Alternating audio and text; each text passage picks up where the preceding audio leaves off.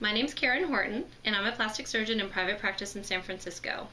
Today I'm going to be reviewing Current Trends and Controversies in Breast Augmentation by David Hidalgo and Sammy Sino.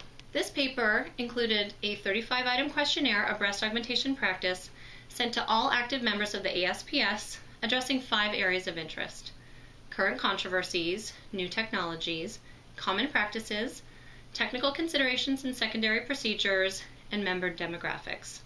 Of the 4,972 members, the response rate was 21%, which was stated as being better than average. The controversies included anatomical implants. Concerns among respondents about their use in order included malrotation risk, increased cost, and lack of proof for aesthetic superiority over other implant types. Autologous fat use as a primary breast augmentation method was also stated to be a controversy. Less than 20% of surgeons responding use this as a primary augmentation method. Reasons stated include the need for many procedures, a limited potential to increase breast size, and cost. Also, the use of preoperative external expansion to increase the likelihood of free fat graft take is recommended.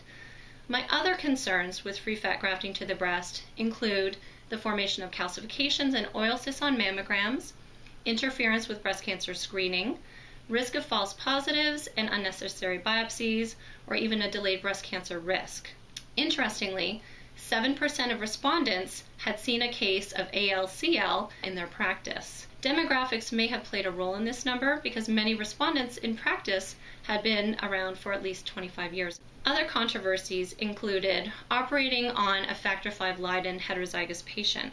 Whereas everyone said that they would avoid operating on a homozygous patient, 5% of the population carry this heterozygous trait, which has a 3 to 10% increased risk of DVT, or deep venous thrombosis. My thoughts are you really need to treat every patient as if they're a potential carrier for the gene, and I tend to use TEDs and SCDs on all of my patients, and also family history of clotting is important. New technologies included 3D imaging. 85% of respondents do not use this technique. Of the users, advantages were stated that it's a marketing tool, it helps in patient education, and it can be used as a sizing aid. My question is, since many respondents perform less than 50 cases a year, are the other busy surgeons who did not respond to this survey using it more? And if so, what is the benefit that they see? The use of acellular dermal matrix, or ADM, was used by 60% of respondents for revision or secondary augmentation. Use of insertion funnels was looked at in detail. 50% of respondents did not use it, but 21% always do.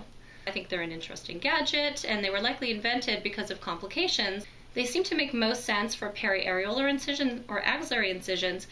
The authors state that funnels are more helpful as the implant sizes are larger, for a smaller periareolar incision, or that they can help make incisions more normal sized. Personally, I would be interested to hear about the complication rates before and after adoption of the funnel use in insertion funnel uses.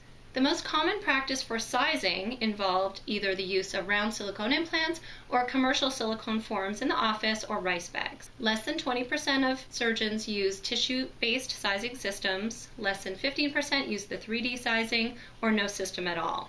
In my practice, I personally use the concept of wish pictures. I get patients to show me pictures of what they're going for, and I have multiple discussions with my patients about their goals.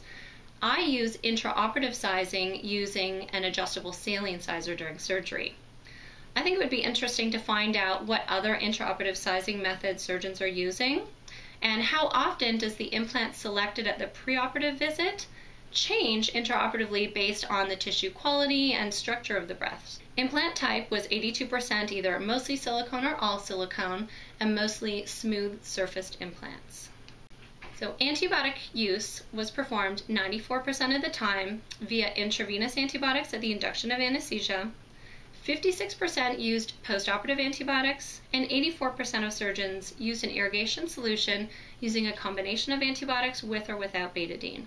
61% of respondents use a postoperative massage program, which was quoted as being curiously popular by the authors. Personally, in my practice, I educate patients that their breast implant massage acts as a breast self-exam, and it allows them to monitor their breasts and to detect any future problems like capsular contracture or a lump, and I recommend that they continue it every day for as long as they have implants. Non-surgical management of capsular contracture.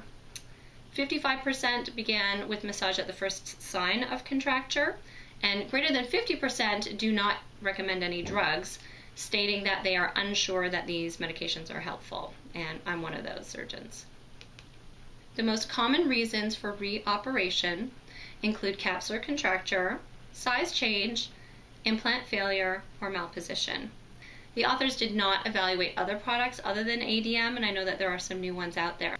The authors surmised that the high reoperation rate for size change might be avoided if sizing methods were more accurate, although they didn't advocate for one specific sizing method over the others.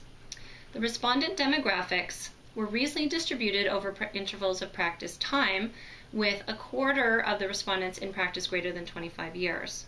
This was an interesting snapshot of a small subset of ASPS members' current breast augmentation practices, many of whom do not do a great deal of breast augmentation, and I felt that the questions were geared toward the presumptive practice of the authors. Other controversies may be more relevant to practices either with a different patient demographic or elsewhere in the country where things are done differently. Overall, I thought it was a useful paper that allows ASPS members to know what some of our colleagues are doing and reviews current controversies. Thank you.